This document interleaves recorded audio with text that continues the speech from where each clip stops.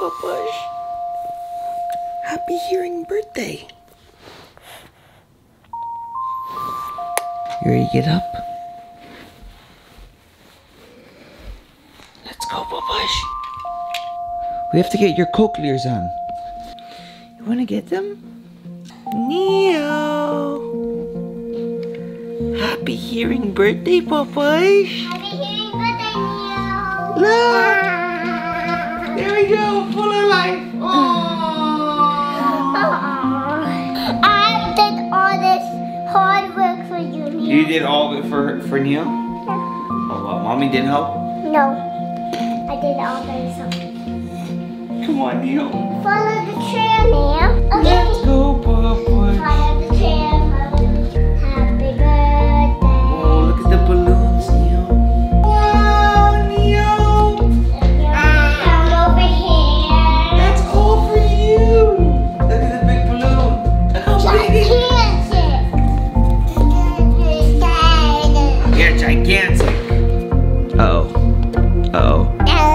Big birthday boy! Happy birthday to you. Happy birthday, dear Neo. Happy birthday to you. Yay! Yay, he tried to blow it. I'm gonna try to blow it. Blow it.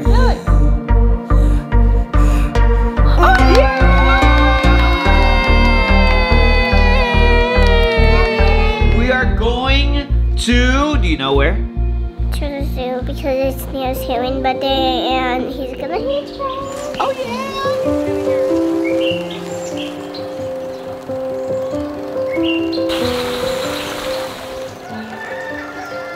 Neo's hearing loss journey has been so incredible and so inspiring to so many people. From the very beginning, your mom and I felt so lost. We really didn't know what to expect. When the doctors confirmed that you were severe to profoundly deaf, initially we were so scared. It's a day I'll never forget. And that moment when I held you in my arms and I was given these news, I felt like I would never be enough for you. We were worried about so many things, like how your life was gonna turn out, how our family was gonna interact with you, how you were gonna have a bond with our family, because we just knew nothing. We were so clueless, basically, about the deaf community. I looked down at you and I held you, not knowing what life was going to bring or how the next couple of years would shape out. And now I look back and it wasn't so much that I was scared that you were deaf, but it was more that I worried that I had no idea what this would mean, or I was caught off guard, if you could say it that way. But you were just so peaceful. And life has an interesting way of giving you gifts. At the time, I didn't understand just how much you would change our lives for the better and what your hearing loss journey would mean, not just to our family, but to millions of people all over the world.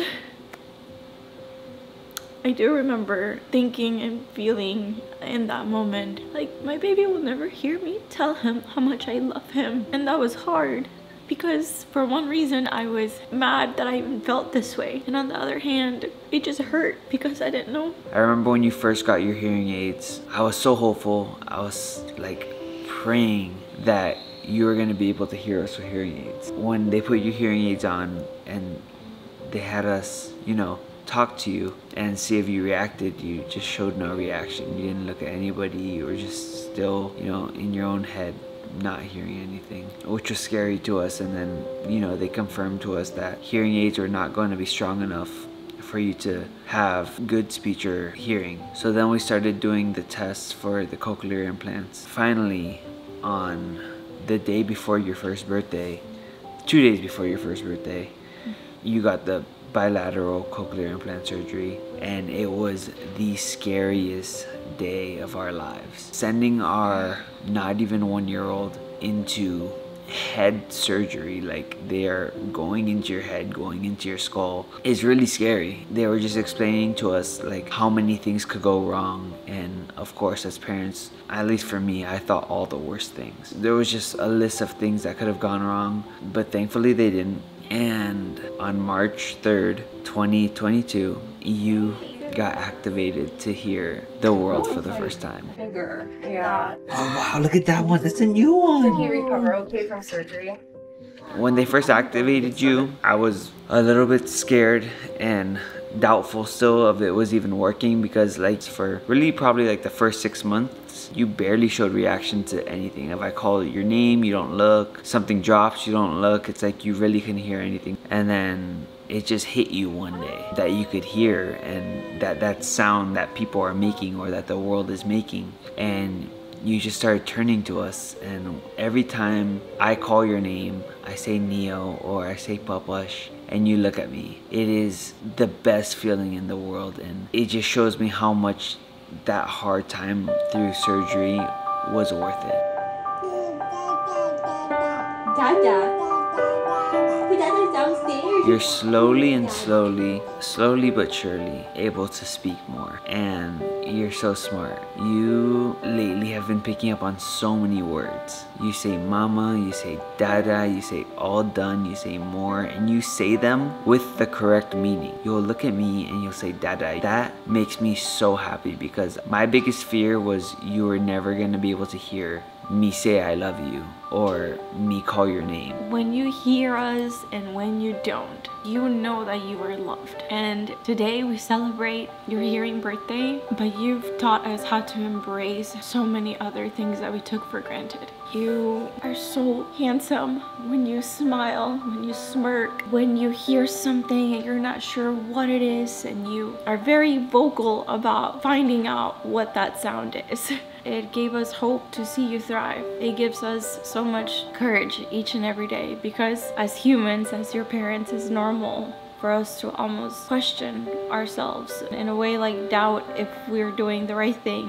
But every day you make it a point to show us all the things that we are doing right if we just pay attention. There's just so much things I was excited for you to hear as soon as you got your cochlear implants. I remember talking to you right after surgery and saying that one day you're gonna be able to hear the birds, you're gonna be able to hear the planes, you're gonna be able to hear your mommy's laughter, you're gonna be able to hear your crazy sister screaming. And the reason we took you to the zoo is because there's so many sounds that we just want you to hear. We are officially at the San Diego Zoo Safari Park. Can you see that? Oh, Mommy, you see that?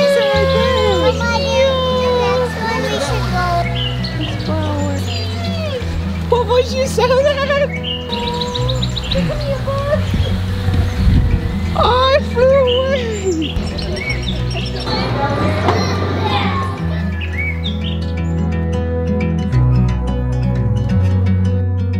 It makes us happy when there was a bird chirping and you're turning to it. If there's a lion roaring, you're turning to it. Elephant, you're turning to it. If I say look over there, you hear me and you turn to it. We just wanted you to experience noise, experience all the things that you're able to hear now because of your cochlears. You've definitely challenged us, because it has not been easy. I can honestly tell you that you make all the countless appointments, amount of time that has gone into helping you make progress. It's not only worth it, but it's so beautiful to see you just take on each and everything, and it's inspiring. Today while you're at the zoo, I can't. The way you smile when you hear something that's quite unfamiliar. The way you look at your dad when he calls your name. The way that you tell your sister to stop if she's being too loud. In a way, I know they say it's a hearing loss, but we've gained so much from your journey. We've been given a gift with you. Truthfully, sometimes that's how the most beautiful blessings come into our life. They're disguised as this difficult situation, something so unfamiliar. And you've shown us that the one thing that scared us the most is the one thing that made us better parents, not just for you, but for your sister too. Because you're so lucky to have her. She loves you so unconditionally. She knows when you've had enough sound. She knows how to get your attention when your CIs are on, when they're off. your sister signed your name today because we were scared your cochlears were gonna come off over in the safari. And we took them off, and I said, Abella, your brother doesn't have his CIs on, and she immediately Signed your name. signed your name. I didn't even know she knew how to sign. You are really doing a lot of big things. We've embraced the deaf community, something really new. We've learned a lot, but you're also teaching the hearing world a lot of different things, a lot of really cool things that I feel more people needed to know. And I want you to know that if anyone ever tells you that there's something that you can't do, you have been proving people wrong since the day you were born. And I hope that as your mom, I can continue to give you the love, because you've taught me that love is not something that you have to hear or something that could be understood. You give love in a very, very deep and meaningful way, and I've learned that from you. I think that it's no coincidence that you're put on this earth for a very big purpose. I think that things happen for a reason. You were initially supposed to get your surgery in December, and you got very, very sick. So we had to postpone it till 2 days before your birthday, which made it so that your activation day and your hearing birthday is on National Hearing Day. World Hearing. Oh, on World Hearing Day.